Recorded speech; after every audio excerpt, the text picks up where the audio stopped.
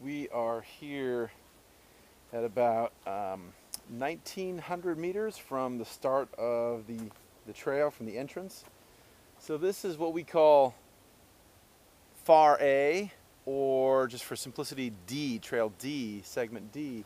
And here we still have a good amount of native overstory that's fairly high. So for example, right here we have a relatively large Nuttall's oak. We have a lot of oak in this section of the forest. Now again, this whole area has been damaged, has been impacted by the storm, was impacted by the storm. And so we're still missing a lot of canopy. This should be much darker, much more closed in terms of the overstory.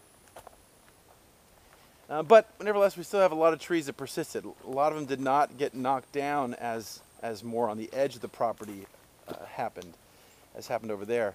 But even here, you still see this phenomenon of this ongoing cascade effect of Hurricane Katrina on our bottomland hardwood forest. So you can see we have this, still some cypress here, but they're leaning. They're not particularly straight up and down as we walk past some of our monitoring transects here. And so here's a great example where we have these cypress trees that are leaning, right? So this guy is falling into this guy is falling into this guy, and they are hurting. You can also see, if we go down low and look in their roots, we should not see this. This should be, soil should be basically up to here. So what we're seeing is the effect of subsidence, compaction, the effect of altered hydrological regimes on this soil, on these sediments. So what's happening is the soil is compacting and going down, and originally we had soil probably up about here, up to where this guy bent. And so, we've lost, on the order of 3/4 of a meter or so here in terms of elevation. And that obviously makes these really fantastic buttressy roots, which are an amazing evolutionary invention. They don't work as well when they start anchored and then they get removed from that anchoring.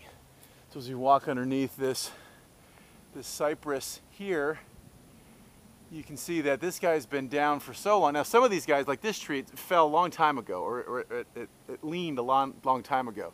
So much so that these side branches have essentially become main trunks, and they're growing straight up. They're going straight to the light. So this is creating a nice shaded area underneath here. As we continue to walk down the trail, we see, again, more persisting natives in this segment of our forest.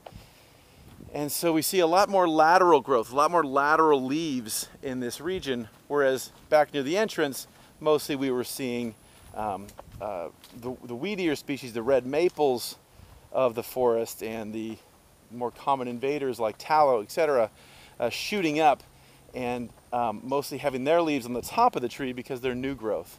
Here at this is D2000 or Far A 2000, we do see a lot of side growth on these remnant trees like this Nuttall's oak right here. So stress forest, there's a cool caterpillar. Can you guys see that? I don't know how much you can get zoomed in on there, but a cool caterpillar on that Nuttall's oak. A lot of really cool insect associations, a lot of cool animal associations. So when we work on conserving this forest, conserving these important plants to start with, we have a cascade of all kinds of other critters that come along with this.